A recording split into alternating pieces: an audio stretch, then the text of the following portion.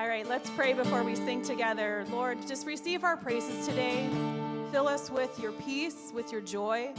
Help us to be able to really connect with you, to lift our hearts up to you in praise. And again, I just pray over the message today. Just pray over this service today. Pray that you're with people that aren't able to make it today, Lord. We just lift them up to you. And we just thank you for being with us, Lord, and for sending your son for us. In Jesus' name I pray. Amen. Let's worship God together today.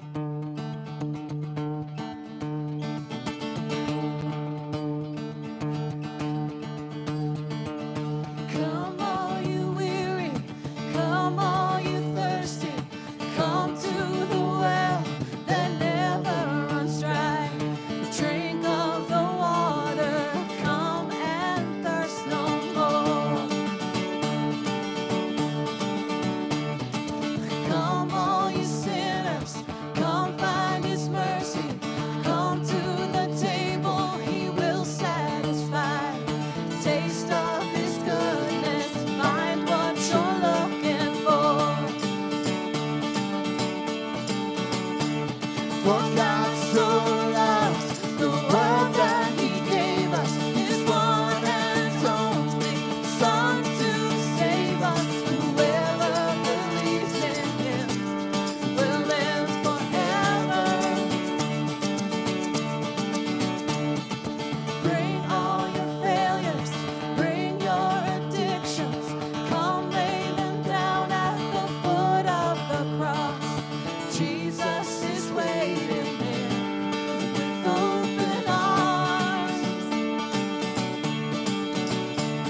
For God so loved the world that he gave us his one and only Son to save us. Whoever believes in him will live forever. The power of hell forever defeated. Now it is well. I'm walking in freedom. For God so loved the world.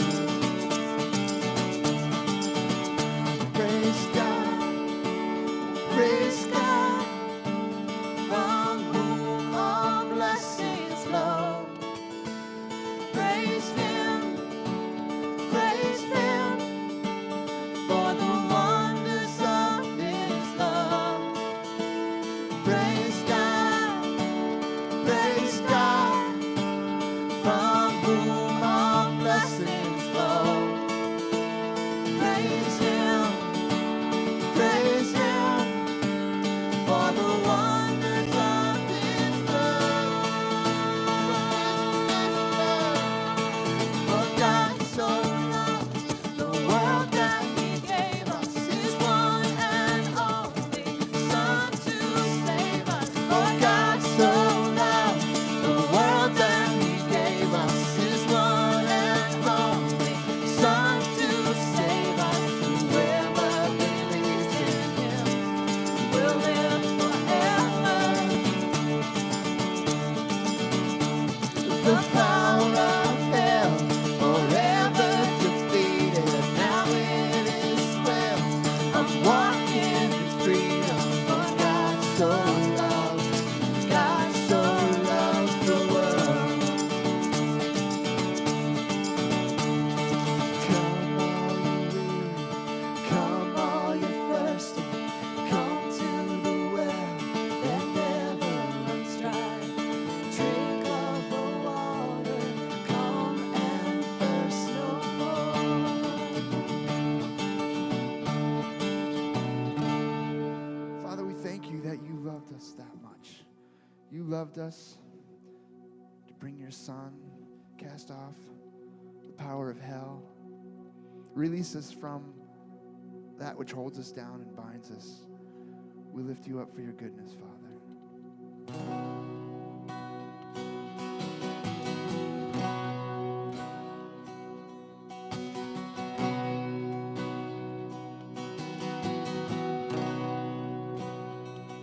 I love you, Lord. Oh, your mercy never fails me. All my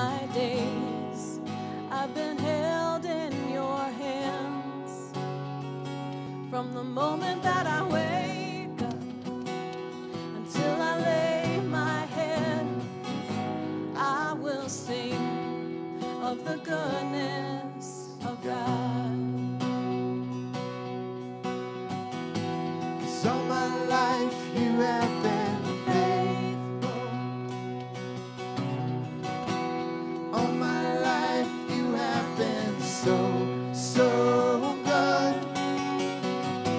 With every breath that I am able, I will sing of the goodness of God.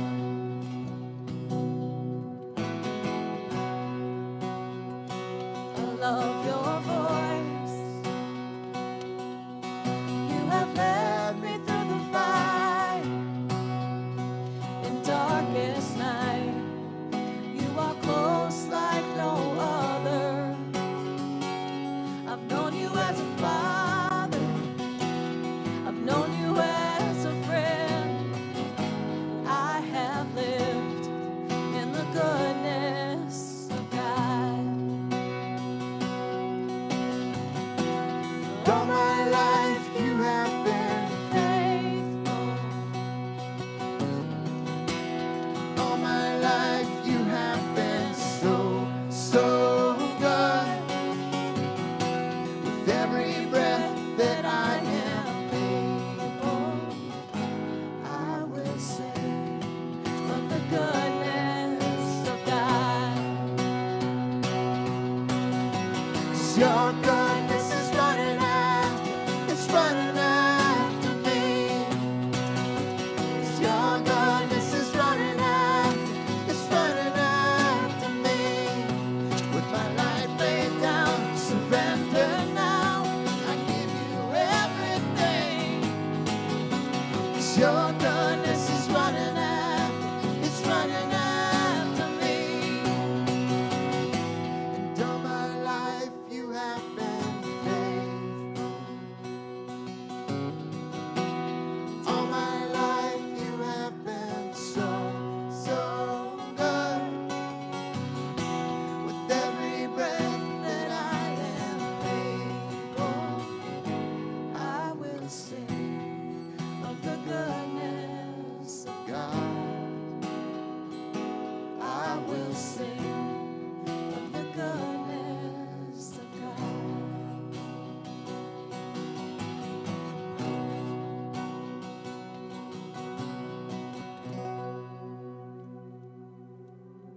We're going to introduce a new song today that Pastor Larry had brought up, and it's a really good song for reflecting back on our moments that we just shared with Easter, and putting ourselves and looking at Jesus's decision to go through and submit to the Father's will, and how we in our own lives can have that attitude of letting go of what our will would be and embracing the Father's. That's what these words are. So I hope that you're able to join in, but if not, just pay attention to the words and let those kind of sink in today.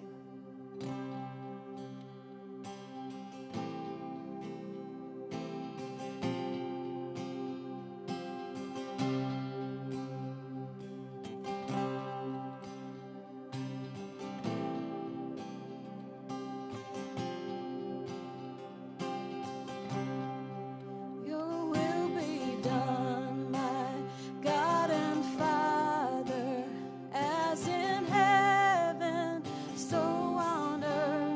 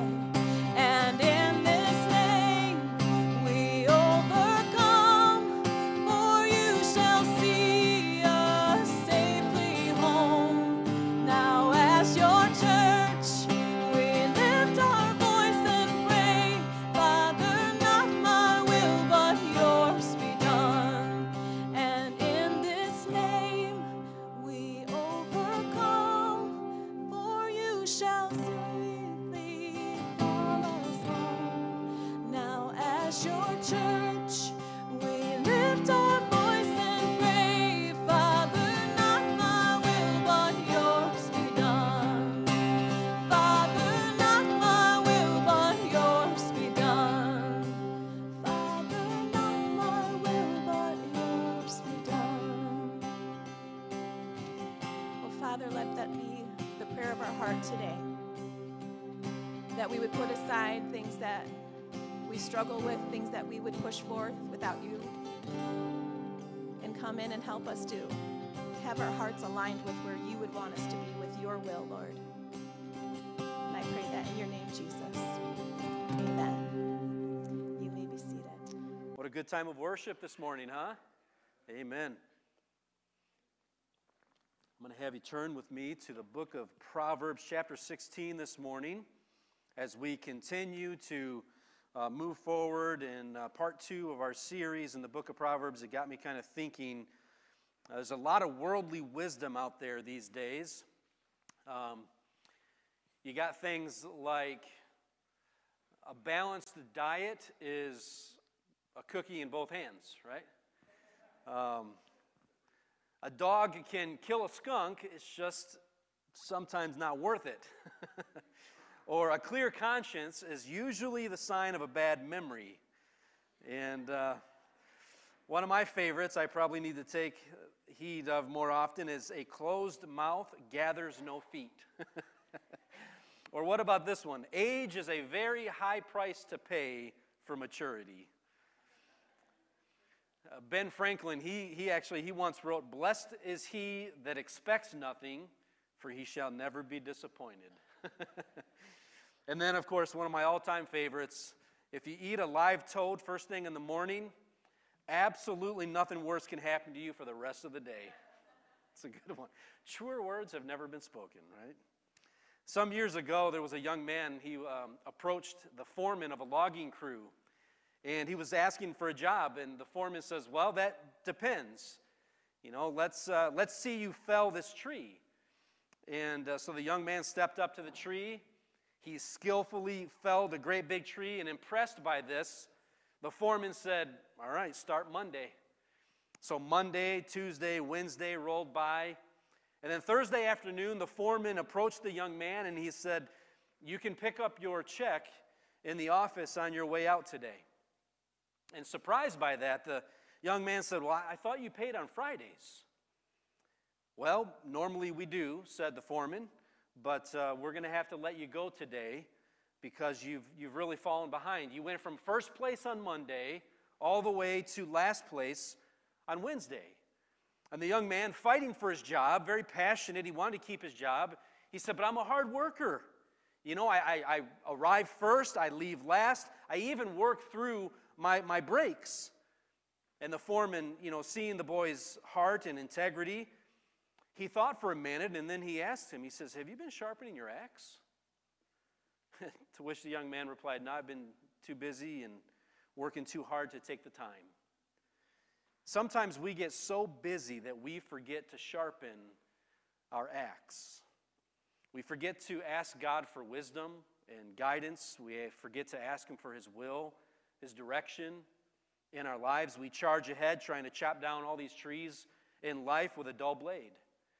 Using God's wisdom in life is like sharpening your blade. In Ephesians 5:15-17, it actually warns us, before we get into Proverbs here, I want to share this with you. It says, "See then that you walk circumspectly, not as fools, but as wise, redeeming the time, because the days are evil.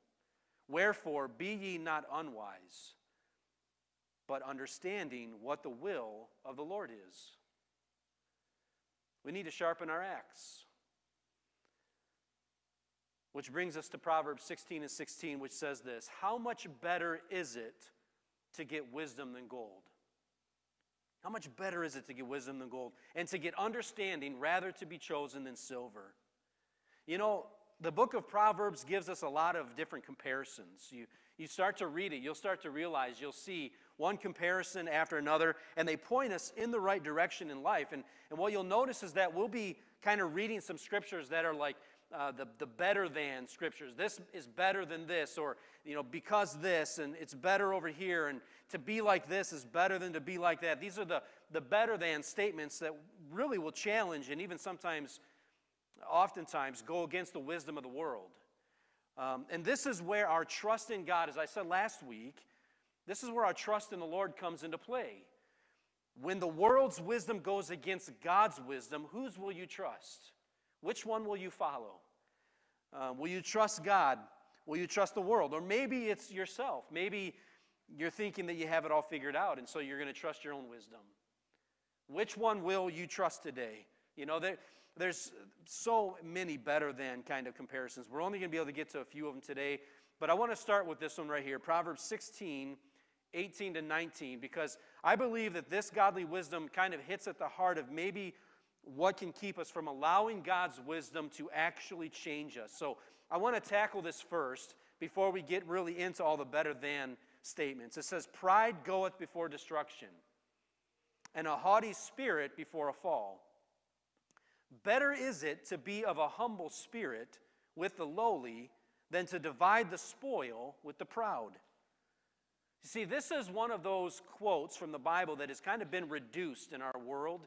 You hear it often. People will say, pride goeth before the fall. You hear that often, and we get the picture of the guy that's maybe walking around, his chest is all puffed out, he thinks he's somebody, and then next thing you know, he's tripping over a rock right in front of him, just a moment later, Or it's the little child that, is very pleased with herself and then walks into a wall or the pole or the door and doesn't see that, the little kid that's all proud and running, not even looking, and then boom, slams into the coffee table.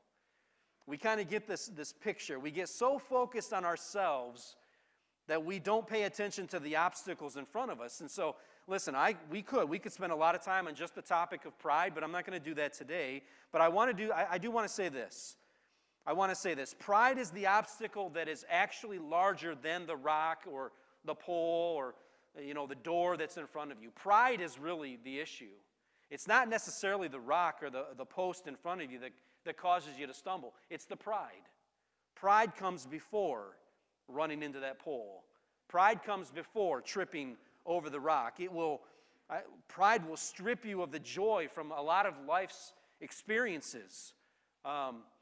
Just the activity or maybe a sport that you love, that you do for fun. As you get better at that sport, guess what happens? Pride comes in and starts to strip the pleasure that you get from that sport that you were doing for fun originally. Listen, this happens even with things as good and right as reading God's Word. You say, how could that be? Because after a while, you become knowledgeable about the Bible. And other people value your knowledge even, and so you kind of start to enjoy that. And before you know it, you enjoy the appreciation of others for your knowledge more than the pleasure of learning God's Word and getting to know Christ.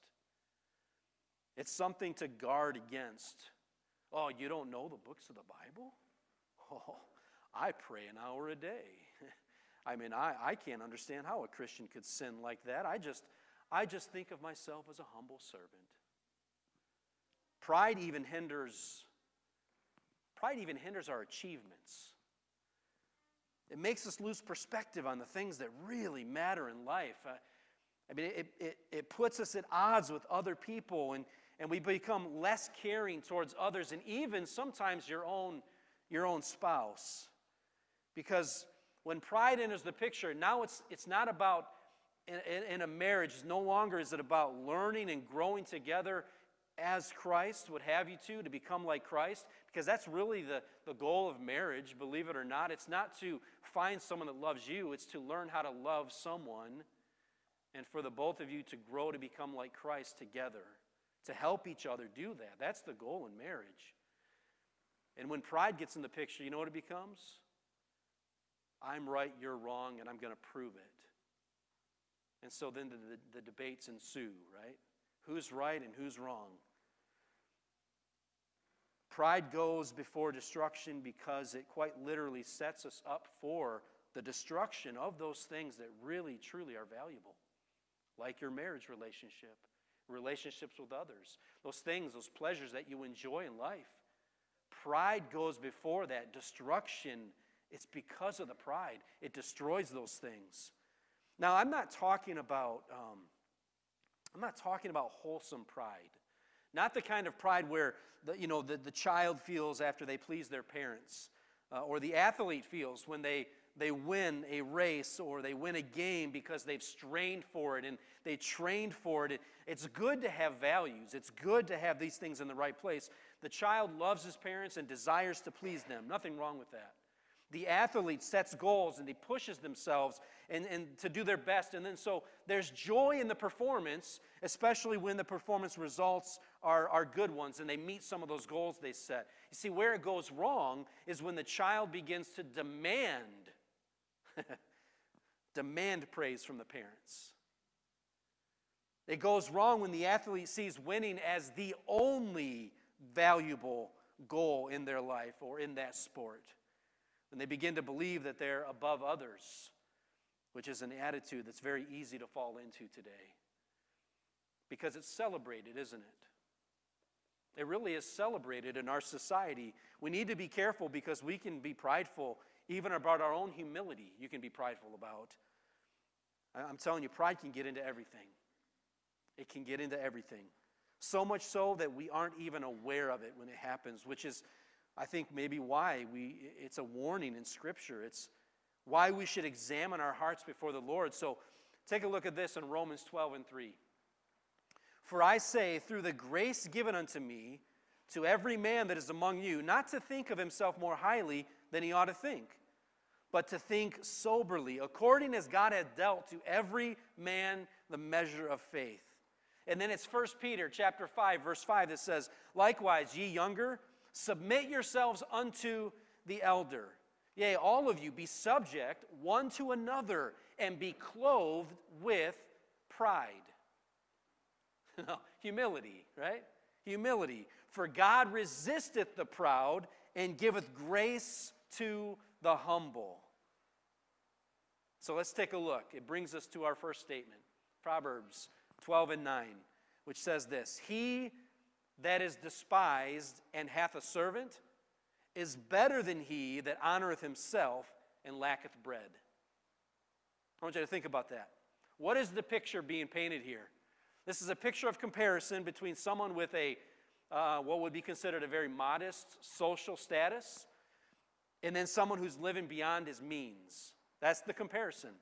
It's better to be unknown and yet self-supporting and even able to hire someone to help take your workload off of you than it is to actually boast that you are someone special, boast that you are somebody, and yet you're not even able to make ends meet.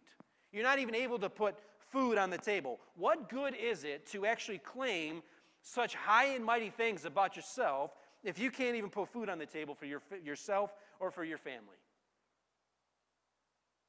So which is better? Which is better? Take a look at this one. We're going to kind of go through these quickly because there's a bunch of them, okay? Proverbs chapter 15, 16 to 17. It goes against worldly wisdom, for sure. It says, better is little with the fear of the Lord than great treasure and trouble therewith. Better is a dinner of herbs where love is than a stalled ox and hatred therewith. What's that? Well, usually you would choose wealth over poverty, right? I mean, isn't that kind of the answer to all of our problems? When we don't have this or we don't have that, all we need is a little bit more money. And that'll take care of all of it, right? Well, here's the crazy thing.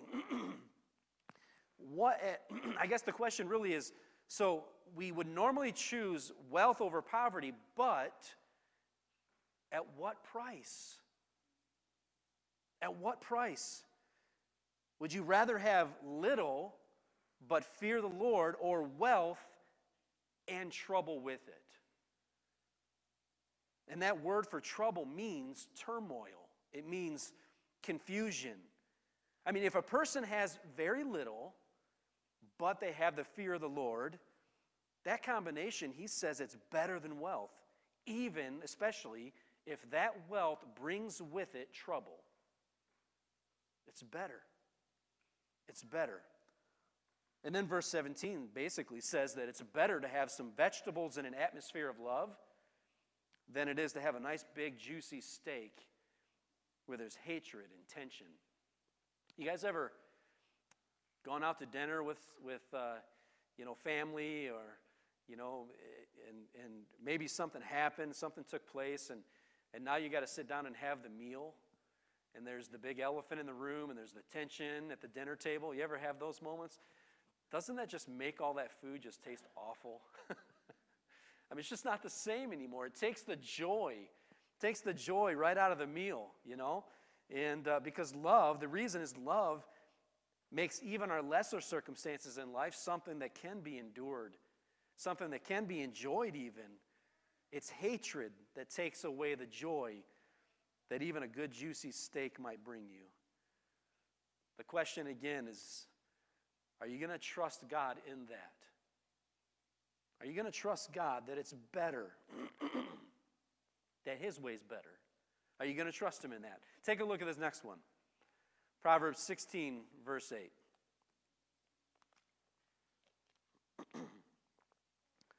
Better is a little with righteousness than great revenues without right. And say, okay, what does this really mean? What is the without right? This is another scripture that really teaches us what is better than wealth. Righteous living, even if it means having little. Righteous living with little gain is always better than gaining wealth dishonestly. Dishonest gain. Why? Because dishonest gain, my friends, eventually, guess what's going to happen? Eventually, you'll get what's coming to you. And I'm not talking about karma. I'm talking about God doesn't let sin go unpunished. He doesn't let His children continue to live their lives without being corrected. Why? Because He loves us. And so we need to know that it's always better.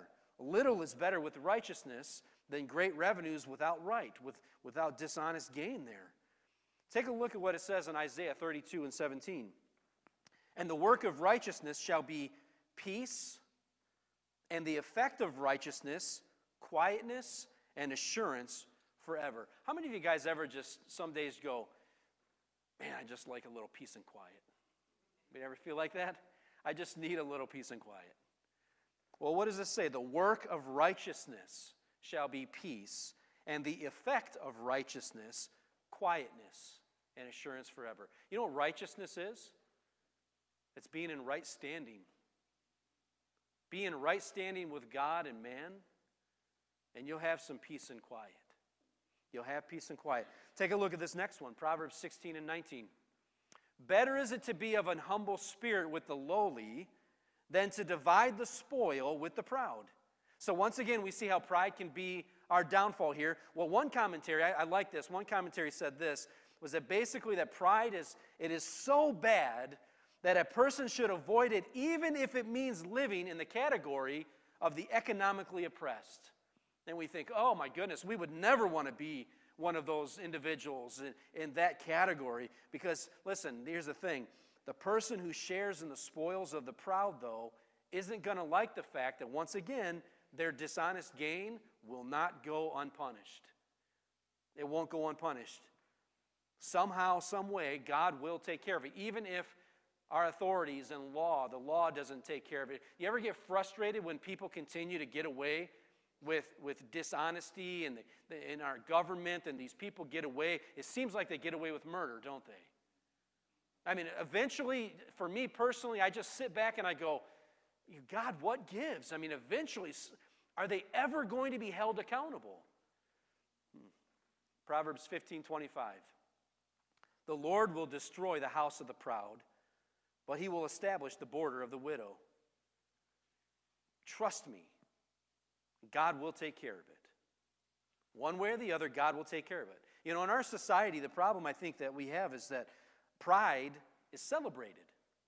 I don't know if you've ever caught on or felt like this, but pride is celebrated, and what they do is they mask it. It masquerades around as self-confidence. You ever notice that? Pride. Oh, they're just very confident. That's pride. It's pride. And you know the difference? You know how you can actually tell if it's pride or self-confidence? Because pride is the one that always steps all over humility and doesn't care. That's the difference. You can see it. But I tell you, don't worry about it. Listen to this in 1 Peter 5 and 6. Humble yourselves, therefore, under the mighty hand of God, that he may exalt you in due time. Not only will he take care of the prideful, but he's also going to take care of those who humble themselves under God. Now, I really like this next one. Proverbs 16:32. I like this one. He that is slow to anger is better than the mighty, and he that ruleth his spirit than he that taketh a city. Wow. Having patience, being able to control yourself, your own emotions, your spirit, right? Having that kind of patience and controlling your temper, that is actually honored by God above being even a great warrior. That's amazing to me. I want you to think about that. You see, in a time back then when strength, when skill with the sword, when warfare, when that was really, this was how you took care of yourself. This is how you protected yourself and your family and your land. Safety was basically dependent upon, again, strength and skill in warfare. This proverb kind of sounds surprising, doesn't it? And yet in God's eyes, the ability to be self-controlled is actually more valuable than the ability to defeat a city. Now, I know that doesn't sound real deep and theological, but I think this is one of those things, not being able to control our emotions. I think that's one of those things that most people deal with, maybe on a daily basis. I mean, do we want to all talk about our drive to work in the morning? When your spouse does something and makes you upset, how do you react to that? What are some of the things that you say? Is it about getting back at them, or is it about reconciling? What about other relationships? When somebody does something, are you able to control your emotions? Or do you just automatically just fly off the handle? I mean, really, when you think about it, this is something with your children, when they upset you, or at work, you're dealing with some things at work and somebody hurts your feelings. I mean, guys, it's everywhere. It's everywhere. He that is slow to anger is better than the mighty, and he that ruleth his spirit, that's your emotions, that's who you are, man, better than he that taketh a city.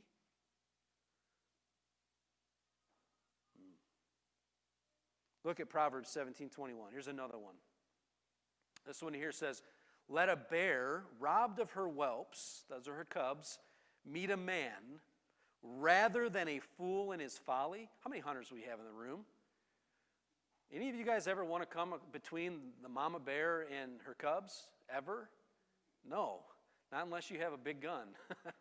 It's not a good thing. You know, we've all heard the term mama bear when referring to a mom protecting her children. The last thing you want to do is come between a mother bear and her cubs, right? No, actually, he says, the last thing you want to do is deal with a fool in his folly, who's out of control. A fool who's you ever been around an individual that's out of control? Think about it. What do you do if you're in between a mother bear and the cubs? If you see a mother bear approaching you, what are you supposed to do? You're supposed to play dead? No, actually, you're supposed to make yourself feel real big and large, and you kind of back away slowly, stand your ground, but it's a slow retreat. But you try to make yourself look threatening, right? Well, the deal with the man in his folly is he's out of control, so that doesn't work. So you know what to do with a guy in his folly, the fool in his folly? You run the other direction. You just get away. You don't need to be there. You don't need to deal with it. Just find a way to get out of there. That's what you're supposed to do. The last thing you want to do is be around a man or a woman who is a fool in their folly. I want you to think about some examples in Scripture. Think about King Herod for a second. You guys remember King Herod? When the wise men didn't report back to him in regards to the newborn king of the Jews, Jesus, what did he do? He went out of control, didn't he? You remember what he did? He ordered the deaths of every boy child younger than 2 years old born in Bethlehem. And then you have somebody like King Nebuchadnezzar, who heated the furnace up 7 times hotter than normal, refusing to bow down to God, and he throws Shadrach, Meshach, and Abednego into that furnace. I mean, think about it. It's a little extreme, don't you think? And then you have King Saul, who killed 85 priests because they unknowingly helped young David. Imagine the danger. You've seen it on the news of coming across a fool with a weapon or a gun or a knife or even behind the wheel of his car, driving down the road, drinking alcohol, and now they're on the road. They're basically, as my father-in-law would have called them, who worked for the fire department in Pontiac, he said, they're basically like a heat-seeking missile. Just somebody behind the wheel, and they're just flying, plowing down the road, and they'll mow down anybody in front of them. It doesn't even matter. It's a fool in their folly.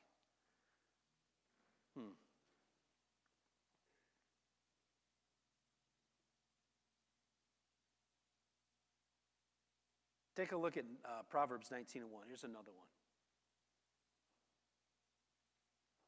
Better is the poor that walketh in his integrity than he that is perverse in his lips and is a fool. Well, now we got a combo here. Not only is he a fool, but he also has perverse lips. So here we have a comparison between someone with good character and then a fool with perverse speech. Better to be poor and have integrity? Absolutely. Now, the word for poor here, I want to make sure we kind of understand. This doesn't, well, I'll tell you what it does mean and then what it doesn't mean. The word for poor simply means destitute. It means hungry. They need something to eat. This is not a term that means that a person is poor because they're lazy. That's not the word poor here. And to walk in integrity means to be morally whole. It means to be morally blameless. Now, to be a fool, here, this means to be dull. It means to be thick-headed. Anybody want to admit to being thick-headed? I know sometimes I am. Sometimes I can be thick-headed. Strong-headed, thick-headed, that could be me sometimes for sure. But on the top of that, to be a fool with perverse, twisted speech. Twisted speech. That's not a good combination at all, is it? Not at all. So you're telling me that a fool might try to get rich by dishonest ways, but honesty is always the better way, even if it means going hungry? Absolutely. That's what I'm saying. That's exactly what I'm saying. It's better to keep your integrity intact, even if it leads to poverty, than it is to actually compromise your convictions, the convictions that God gave you, even if your compromising were to lead you into great riches. Don't compromise. Have integrity. Be hungry and have integrity. Guess what will happen? God will provide your next meal. Have integrity. You see, a lot of people think that if a person is poor, well, it must be because, they have sin in their life. They must have a lack of faith in God if they're poor. The Jews used to think that way. The Jewish people in Jesus' day, that's what they thought. Any bad thing that happened to someone, must have been a result of their sin. And Jesus had to reprimand them more than once. But I want to remind you of something else Jesus said to a couple of different churches in Revelation. One to the church in Smyrna compared to the church of Laodicea. Look at Revelation 2:9 where Jesus says this. He said, I know thy works and tribulation and poverty, but thou art rich. And I know the blasphemy of them which say they are Jews and are not, but are the synagogue of Satan. These are the ones who weren't poor, but he's saying, actually, you're the rich ones. And then I want you to compare this. Look at the church of Laodicea. Take a look at this one. I know thy works, that thou art neither cold nor hot. I will spew thee out of my mouth, because thou sayest, oh, I'm rich, and increased with goods, and have need of nothing, and knowest not that thou art wretched, and miserable, and poor, and blind, and naked. Oh, you have all the riches, do you? But actually, this is where you're at. Being a person of integrity is more important. It's more important than whether you're rich or poor. Now, can you be rich and have integrity? Absolutely. Absolutely, nothing wrong with that. And there are plenty of individuals out there that are wealthy and they have integrity. And I would say there's nothing wrong with striving for that. Take a look at this one. How about Proverbs 19 and 22? The desire of a man is his kindness, and a poor man is better than a liar. So this is basically saying that the fruits of being kind are desirable. How many of you guys like being around an ornery person? How many of you like being around someone who's kind? It's kind of simple, isn't it? Right? Basically saying the fruits of being someone that's kind is desirable. Absolutely. Kindness is actually one of those traits that people find desirable and attractive in others. Listen, if you want to be attractive, guys, gals, singles, if you're trying to look for that person out there that, you know, your significant other in the future, try this. Try being like Jesus, who was in the image of kindness. Try being kind. Try being kind. See, I think, again, the problem is that our culture puts too much focus on outward appearance. It's always about how we look. We should be like the Lord Jesus, who looks at the inward appearance, and we really should be putting that kindness out there. Take a look at Proverbs 22, verse 1. Here's another one. It talks about the value of having a good name. A good name is rather to be chosen than great riches, and loving favor rather than silver and gold. You know, when Solomon said that a good name is more important than wealth, I think he knew what he was talking about, don't you? Remember who Solomon is, right? I mean, nobody has ever been as wealthy as Solomon. And he's saying that it's better to have a good name. He knew something about having a good name. He knew something about a good reputation, that it's better, it's greater than having wealth. Because, well, the honest truth is that wealth is useless if while you're gaining it, you're ruining your character. What's the good of all that wealth? You just get to enjoy it for a little while on this earth, temporarily by yourself, because nobody wants to be around you. And then when you die, you leave it behind for everybody else to enjoy. What good is that wealth if you have ruined your character in the process? There's a story about Alexander the Great. One day he was checking in on all of his soldiers, and he went to one of his troops he came across, and one of the soldiers, he was kind of slouched over, you know, kind of looking down, and Alexander went up to him and he asked him, he said, what's the problem? And the soldier said, well, I'd been out the night before. I've been out on the town, kind of up to no good. Alexander said, well, what's your name? And the soldier responded, my name is Alexander. To which Alexander the Great then responded with, either change your conduct or change your name. You know, when I was growing up, I grew up in a Christian home. My mom and dad were strict. They raised us in the church. They raised us to honor God and fear God in a healthy way and a healthy respect for God and His Word. And you know, there were times when my mom would have to discipline my brother and I. And I know my brother he'll remember this, what Mom used to say to us sometimes. She would be reprimanding us and disciplining us, and she would look right in our eyes. I mean, you know how some moms, they can look at you, and it's like, it's not daggers. I mean, they are like searching your soul. And she would look right into our eyes, and she would say, if you're going to call yourself a Christian, then act like it. And I would go, oh my goodness, man. I mean, just that truth alone. Why? Because we have a good name as Christians, right? We have a good name. That's a good name to uphold because we follow the Lord Jesus, and it's one of the most important responsibilities, I believe, one of the greatest privileges that a person could have on planet Earth is to be one of His followers, to be one of His ambassadors, to be one of God's children. Who we are in Christ Jesus is far more important.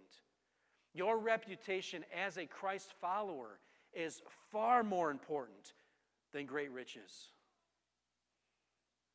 And I want to end with this last one in Proverbs 28:6, which says this: Better is the poor that walketh in his uprightness than he that is perverse in his ways, though he be rich. Here's another one. Basically, it's better to be poor and upright than rich and perverse, right? You know, I'm reminded of the story that Jesus told about the rich man and the poor man and Lazarus, named Lazarus. You remember this. Jesus said, he said that this rich man would wear all these expensive clothes, and man, he was just decked out. He looked really good, and he would eat, the expensive meals even. While Lazarus would beg for crumbs. But here's the thing. The important difference between these two men was not really their wealth and their material possessions. It wasn't really about that at all. It was their spiritual condition. You see, the rich man was evil. The Bible says he was evil. Lazarus, he was righteous before God. He was in right standing before God. And when the rich man died, he goes to the place of the dead. But when Lazarus died, he goes to paradise. And Jesus says the evil rich man, he looked across that great chasm, that great space that separated him from Lazarus. And he told Lazarus, he cried out to Lazarus and said, could you just dip your finger in the water and touch my tongue to cool my tongue off, because I'm being tormented in the flame. But Lazarus wasn't allowed to cross the space between them. Who was better off?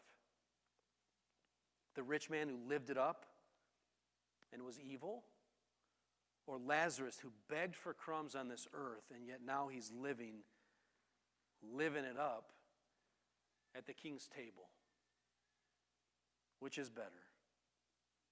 My friends, who's better off? Those who gain wisdom or those who gain wealth? Who's better off? Those who are prideful or those who are humble? Those who trust themselves and the wisdom of the world, or those who trust God enough to ask Him for His wisdom and live by it?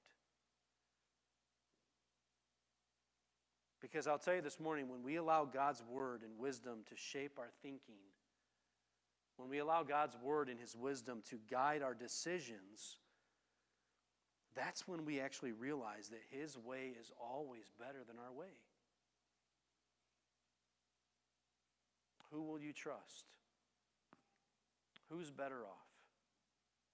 Won't you bow with me for a word of prayer?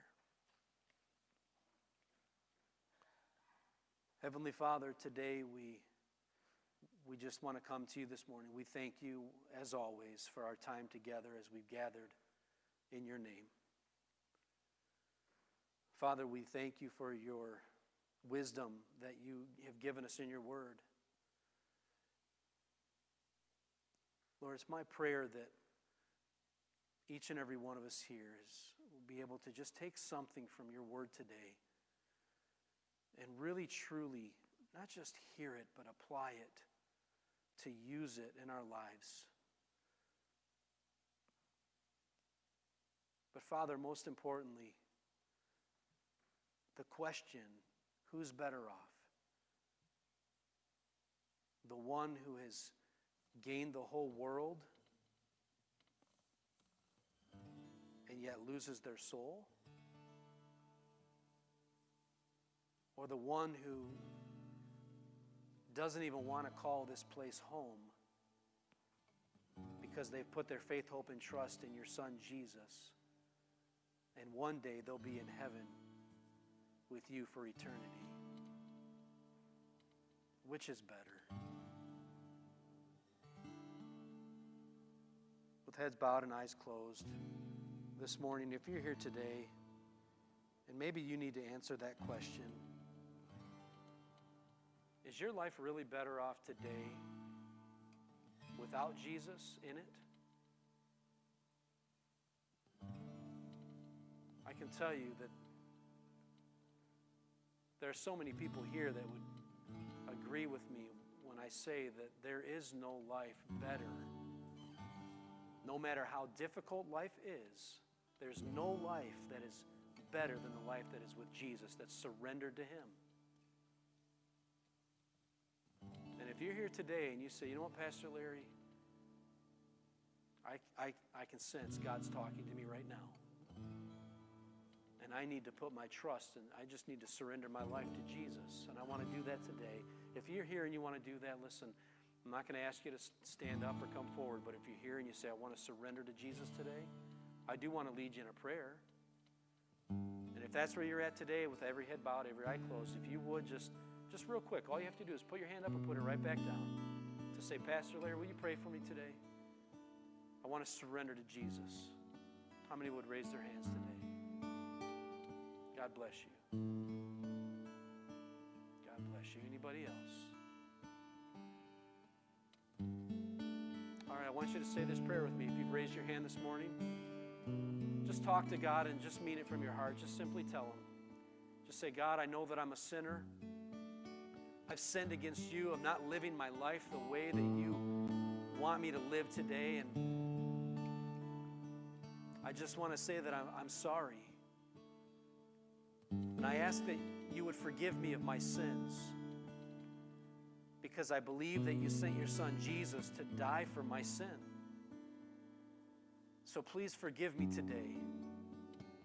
Come into my heart and life. I surrender my life to you right now.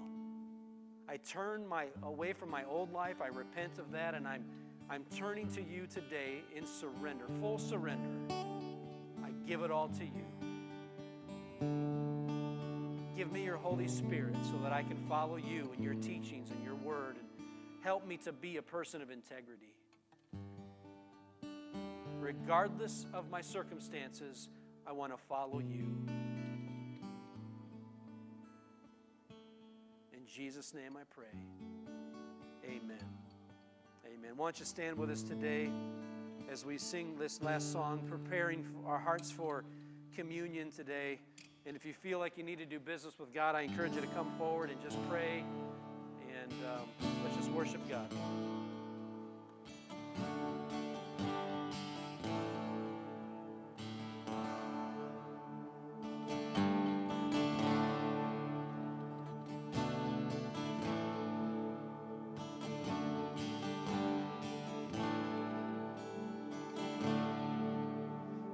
Christ alone, my hope is found.